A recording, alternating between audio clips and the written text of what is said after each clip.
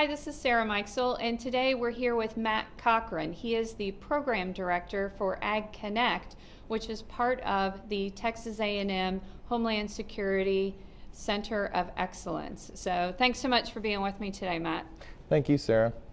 Tell me a little bit about the role that diagnostics play when it comes to emerging diseases.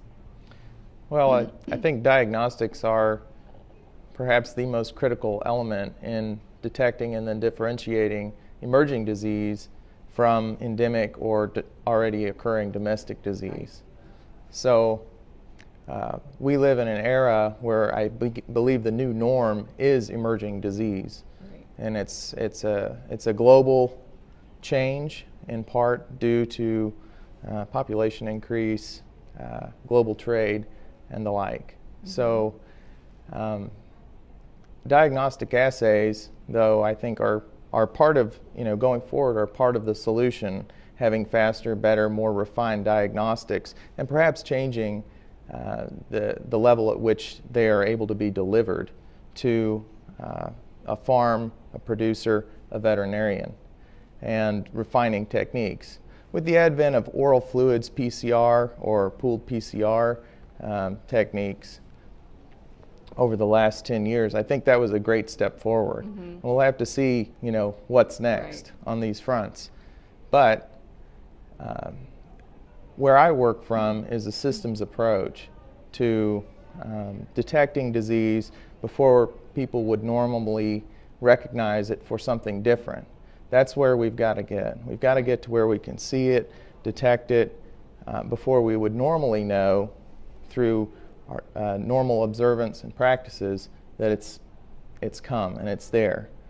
The American swine industry, has been ravaged by porcine epidemic diarrhea virus and now is facing an outbreak of Seneca Valley virus. These diseases, all of these emerging diseases, pose different problems for different reasons. Right. Differentiation of Seneca Valley from other vesicular diseases can be an issue. So part of the program we work with at our center with the swine industry and others is enhanced passive surveillance. And that kind of incorporates field-ready technologies. Right. To allow veterinarians and or producers or production technicians to make documentation on a syndromic level in the field and create real-time data streams that feed up into an aggregated space, a database, right, for viewing and then decision making later. There's a lot of everyday practicality to this, but using syndromes, even aside from presumptive diagnosis, can be very useful and provide that early warning, you see.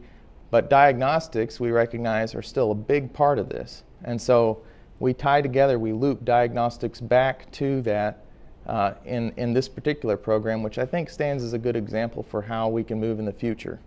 Very good. Very good. So it's really diagnostics are working together with the program that you have, that are working with this early detection program and watching. Yes, absolutely. Diagnostics provide confirmation, differentiation. They're the rock solid evidence at the end of the day, with the inputs coming a little bit before that through the live data stream. And then diagnostics are collected, sent to a laboratory in most cases, right, and then the results can be messaged back directly and have a continuity in that record. So there's no need to try to marry up this data later. Very good. Excellent. Well, thank you so much for your time today, Matt. Very interesting. You're very welcome. Thank you, Sarah. Thanks.